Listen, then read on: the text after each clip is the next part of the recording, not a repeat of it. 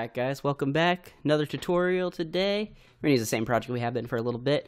But I'm going to show you guys how to add effects with your mixer to different sounds. In case no one's really been picking up on that, it's a very easy thing to do. So I'll let you guys hear what I'm doing here, just so you can quickly figure out what's going on for anyone who's new to adding sound effects or adding using your mixer to add filters, mixing techniques, sound passes, phasing, just reverb, delay, anything.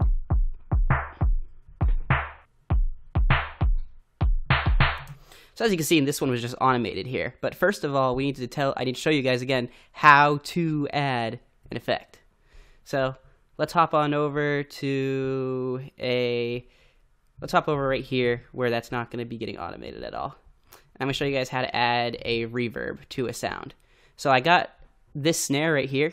This is being played on mixer 12. So assign it to a spot in your mixer and say I want to add reverb. All you got to do once it's assigned here, and you do that by just scrolling this up or down, wherever your selected channel is, and then you double click that. It's going to bring up your mixer. Boom, make sure you have that selected. Go to this, click it. You can find your reverb, find some delay if you want that. You can add anything, it doesn't matter. So I'll just show you the reverb now that we have that going.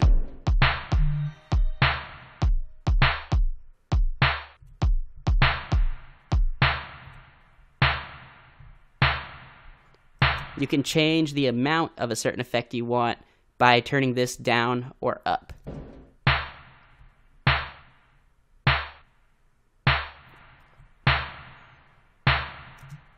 So that's how you do that. You can also adjust the actual DLL or whatever you are using in here as well. So we can go on this later, but this is exclusively just how you add delay, reverb, compression, anything to a specific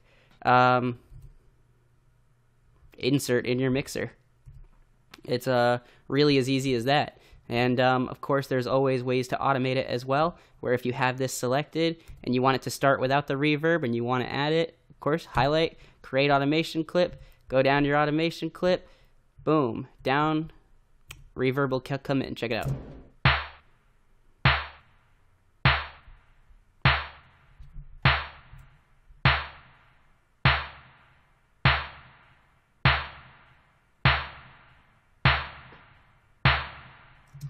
Those values right down here are gonna direct how much or where your point is on this or whatever.